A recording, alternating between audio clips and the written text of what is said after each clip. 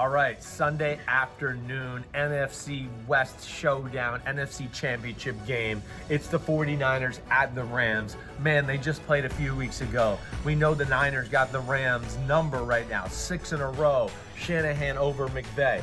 Rams, though, continue to get better as a football team and gel together with all these new parts. Really interesting matchup. Hey, the story of the day, we know what it is. 49ers, can they run the ball and run at this great pass rushing D-line of the Los Angeles Rams, right? Can they run at them and overpower them that way, which has kind of been a theme as far as the 49ers beating the Rams in these matchups. And that's where I'm going to go inside the numbers, powered by AWS. Week 18, Deebo Samuel, 45 rush yards and a touchdown, 95 receiving yards, and also a trick play touchdown pass. Like, are you kidding me? Weapon. That's what he is. He's unbelievable. Where things got to change in this matchup, in my opinion, you got to put, we know Deebo's going to make a few plays. But where I look at it to be a little different is the Rams, need to put the game on this guy's shoulders this time around.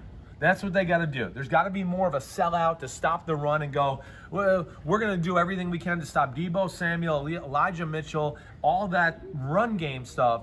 And if we can do that, okay, and if Jimmy Garoppolo beats us, fine, so be it. But I would play the approach of, I got to see it to believe it, to see that happen, right? And then this game too much, there was too many times as the game went on, the 49ers, creative run plays, you know, the Rams get caught in playing a little bit of a pass coverage defense, and they smash it up there in this play. Deebo Samuel gets the ball. You know it's going to be something creative. They love to run the toss cracks where he gets on the outside, or to change it up when you play the outside too overly aggressive, like you see here with the Rams, 2 guys outside.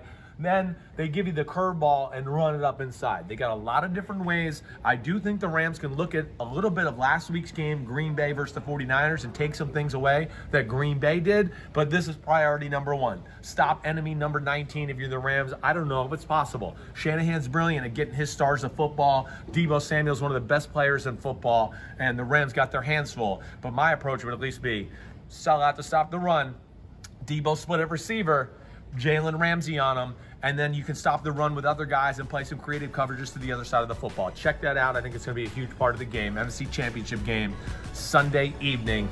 Yes, 49ers at Rams. Peace out.